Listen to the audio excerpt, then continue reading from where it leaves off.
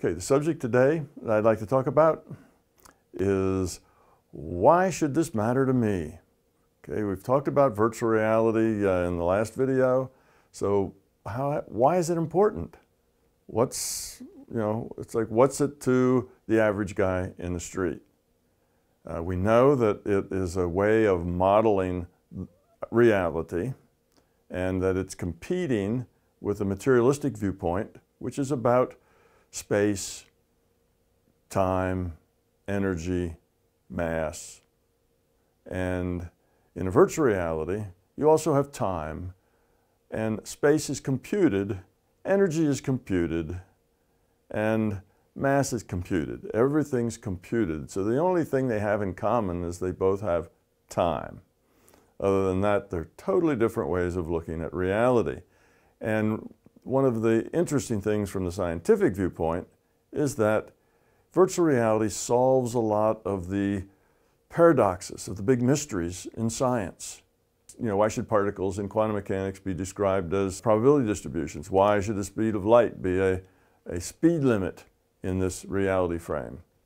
Why can particles tunnel out of barriers that they should not be able to tunnel out of? And on and on. How does entanglement work? And lots of these paradoxes that science just does not understand. And virtual reality gives very rational explanations. But that really doesn't concern the man in the street. He's not really that interested in the details of physics. What's important to the everyday person about virtual reality is that it makes some pretty profound statements about what we're doing here. Why are we here? If you've asked those big questions, why am I here? What's the purpose of life? What's the point of my existence? How do I know, what's right from wrong? How do you know what's ethical and what's not ethical? These are big questions. And people will tell you, well, that ethics thing and that right and wrong, that's all just relative. Some things that are right some places are wrong other places, and it just depends on what people agree to, how they see the world. Well, that's not quite true. There are some absolutes in morality, and there are some absolutes in ethics. And you do have a very specific purpose for being here, for living this life, struggling the struggles that you find yourselves in. And this lifetime is just a lifetime. You are consciousness, and consciousness is immortal. Well, now that's a big one, right? You are immortal because you are consciousness, and consciousness is immortal. Consciousness doesn't die.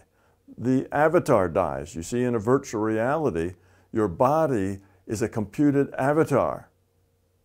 And that computation has to occur someplace else, or in someplace other than here, someplace not physical, because here is physical. We interpret the reality that we're in as physical, and the realities that we're not in as non-physical. So for instance, when we're in a dream, this reality we call physical, the physical universe, doesn't exist. It appears non-physical to us from the dream state. It just doesn't exist in our dream state. And when we're here, this reality seems physical, and our dream reality seems to be non-physical. So physical or non-physical is just a point of view of the observer. So if you are in this physical reality and your body, I should say, is just an avatar that's being computed, then that computer that's computing it and that consciousness that's playing that avatar both have to be non-physical. And they also have to be fundamental. You see, if this is a virtual reality, not only is the computer and your consciousness non-physical to you, which means this idea about your brain creates consciousness is wrong, which means you as a consciousness are immortal, but it also means that you have a purpose. You have a point. There's some reason for you being here. Virtual realities don't just exist for the fun of it. They don't create themselves with no purpose in mind. It's a rather large to-do to compute this physical universe, and it wouldn't be done, and the resources wouldn't be used if it weren't important. And what is your job here? What is it that brings you to this virtual reality as a consciousness to play this physical body that is your avatar? Well, you are supposed to grow up here. You are supposed to improve the quality of your consciousness. You are supposed to evolve your consciousness. You see, the computer and the player are both consciousness. Consciousness is an information system. Part of that information system serves as a computer. Part of that information system serves as your player. Your player is playing because he needs to have experience and make choices. And by the quality of those choices, he either evolves or de-evolves the quality of his consciousness. And because this is a hard thing to do, because it means that the conscious being, when it makes good choices and learns how to make better choices, it actually becomes a different being at that point.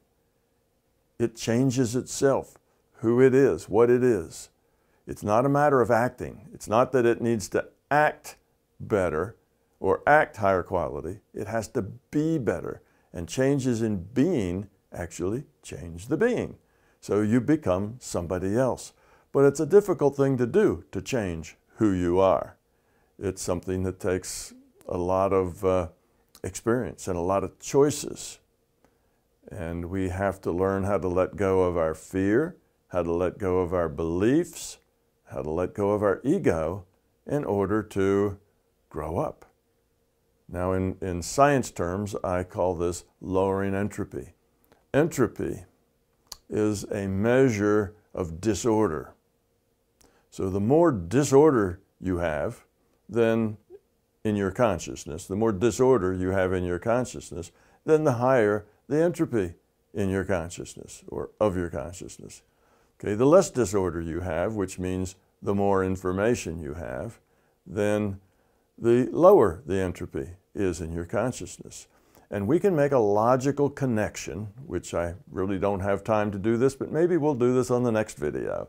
There is a logical connection between lowering the entropy of your consciousness and becoming love, caring about other, letting go of ego, not being self-centered, cooperative with other people, caring, compassion.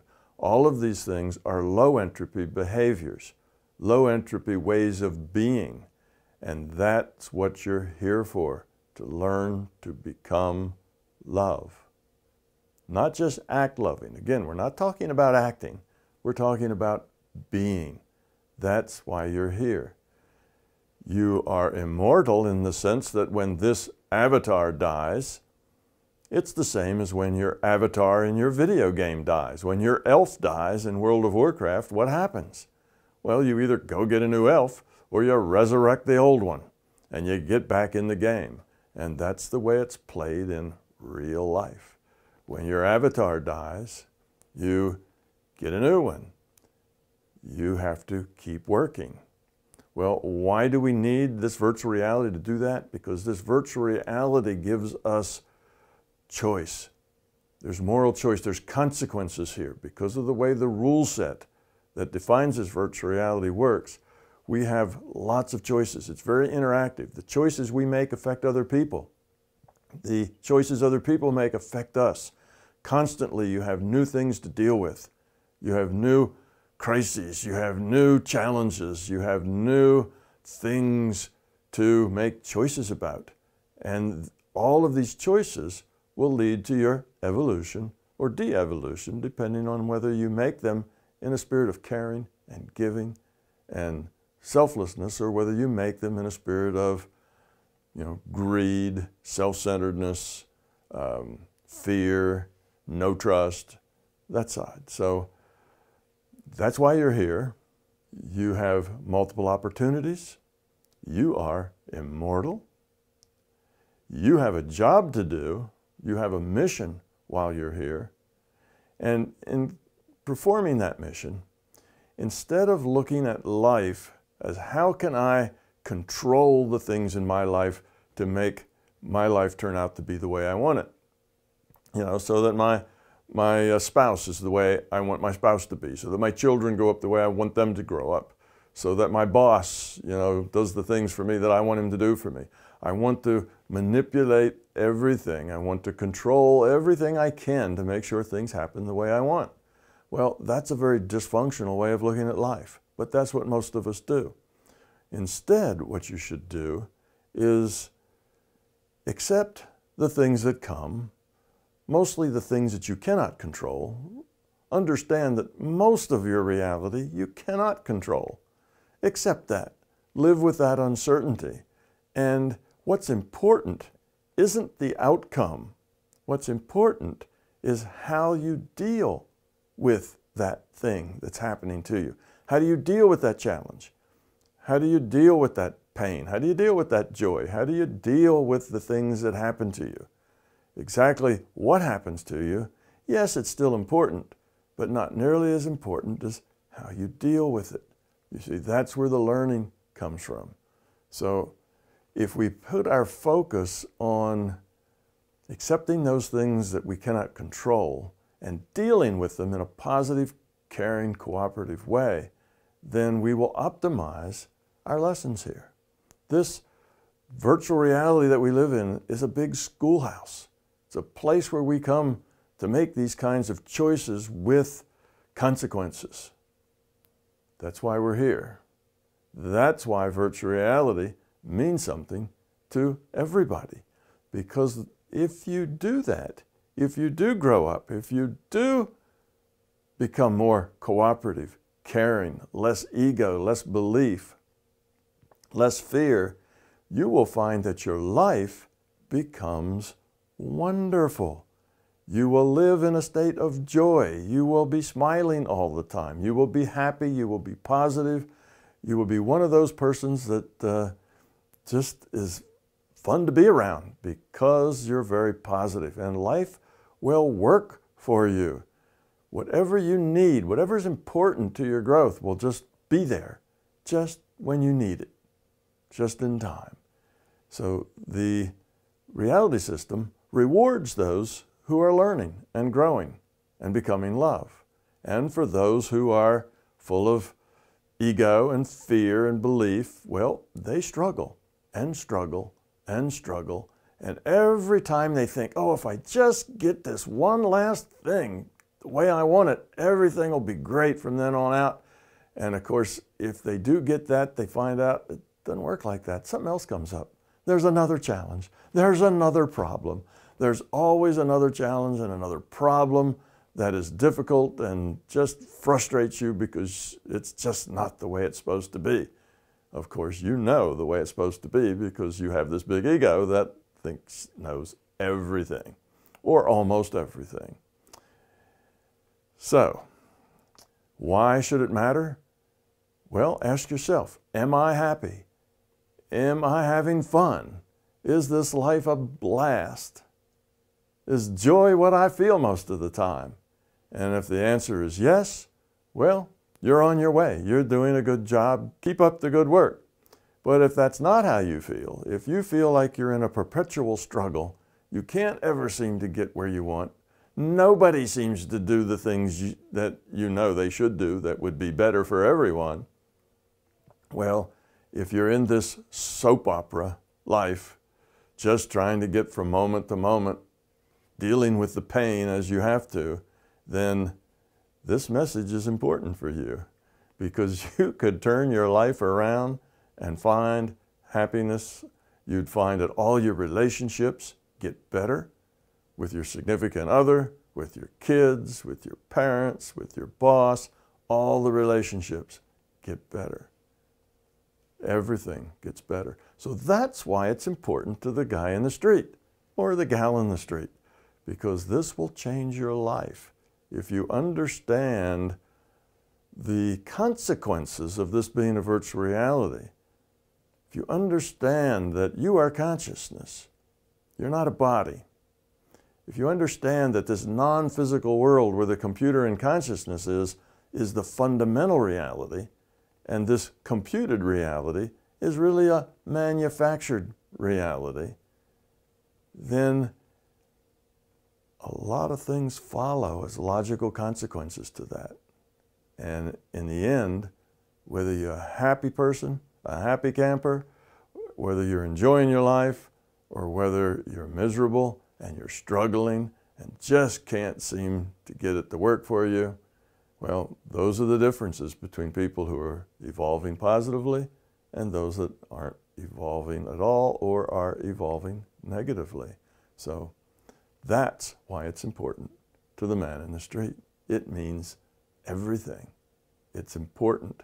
And the more you understand how this works, the easier it will be for you to change who you are and become that happy person.